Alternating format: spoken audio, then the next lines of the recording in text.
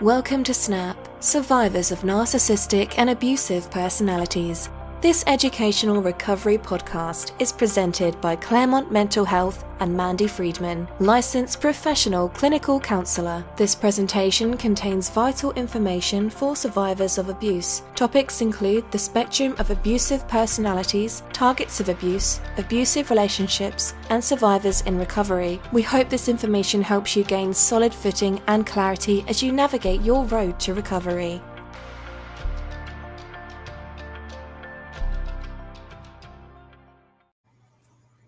Good morning. Good morning to survivors of narcissistic abuse. Good morning to targets of abuse. And good morning to those who are on a journey of recovery and healing. There's a few things that people will say to me frequently in our one-on-one consultations about how they're feeling during this process. And I just wanted to do some normalizing for you. One thing that I hear a lot is, I'm tired, I'm exhausted. And when we're tired and exhausted, our brain is not recharging. Also, a lot of the traumatic events that we've experienced affects our amygdala. And you can Google more about your amygdala after this video. But your amygdala needs sleep and rest in order to, recharge and learn, actually, and reduce those feelings of anxiety, your fight, flight, and freeze response. So you need some sleep. But guess what? Of course you're tired. Of course you're exhausted. You are burning it at both ends every day.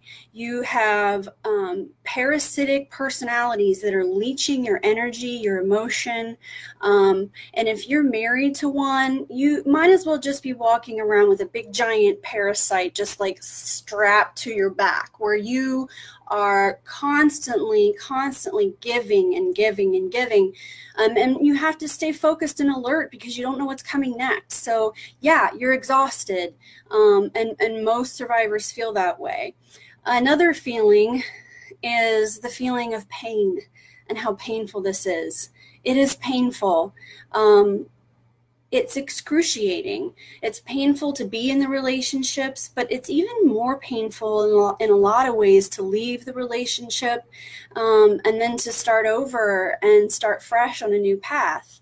It's painful. It is. And if you're in pain, that's normal. That's the way it feels. But that pain is what motivates us to grow. The pain is a very, very important part of your journey. If we weren't in pain, why would we change? It's okay to be in pain. It's okay to feel pain. It's a feeling.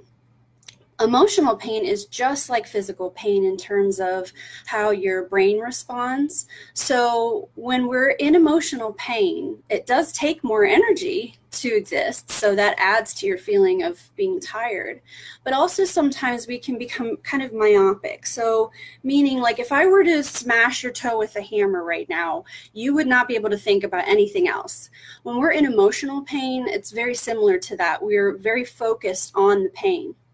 But think of the pain as what's fueling you. Think of the pain as what's motivating you, and that it's okay to be in pain. And then the third thing would be anger. I'm so angry. I'm so angry all the time. You know what, guys? I'm angry too. I'm so angry. And if you're not angry, you're not paying attention, right? You should be angry. You have every right to be angry. You've been targeted. You've been exploited. You've poured your heart and soul into someone or a group of people, a church perhaps, or a friend group. You've given your all over and over again. You've given second chances. You've been easygoing even when, you felt like you should be standing up for yourself. You've been used and abused. And so you have every right to feel angry. And Anger is par for the course when we're facing injustice, when we are getting honest about our relationships in life, when we look back at abusive childhoods with parents who were not there to protect us. And for a lot of people, a lot of survivors, that's where the abuse began, was in a childhood home. You have every right to be angry. Use that anger as an energy to drive you forward through the pain, and to look at it as a sign that you are engaged in your process. So if you're tired, if you're in pain, and if you're angry, chances are you're a survivor of abuse working on recovery. And this is what it feels like. That's why self-care is so important and needs to be one of your number one priorities. And in self-care, we set boundaries, we get good sleep, we say no to extra responsibilities as much as possible so that we can have downtime. Our kids require a lot from us, and maybe this is a time when we have to say no to things with them too. Maybe we're not doing sports this year, or maybe, no, I can't drive you across the city to go to this event. See if you can, catch a ride with a friend. And it's hard to say no to people, especially as an empath, right? And especially when some of us are feeling a little bit guilty about the fact that we are leaving the abuser and we're breaking up our family, right?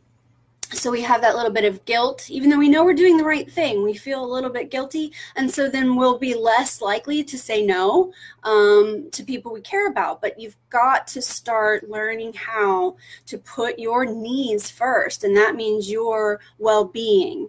And if you are attending to those things, if you're attending to your sleep, if you're setting boundaries, and if you're giving yourself some me time to do nice things for yourself, exercise, read a book, watch some junk TV. That's what I like to do. If you're able to do those things, then that's going to help you with the pain, the exhaustion, and the anger, because it's going to help you get your mind on some healthier things from time to time. Anyhow, I hope this was helpful and hopefully a good way to start your day. A good friend of mine sent me some encouraging text the other night, and it just, well, first I had to force myself to accept the compliment. And then after that, it felt good and I felt encouraged. And so I just wanted to offer some encouragement to you. It's one foot in front of the other some days, literally just one foot in front of the other. And it's hard, but it gets better. And the life that you are headed into is the life you were always meant to have, and it's the person you were always meant to be. But the journey to get there is tough, and it is really can just make you feel like that you don't have anything left. But I promise you, you do. Just keep going, and have a good day.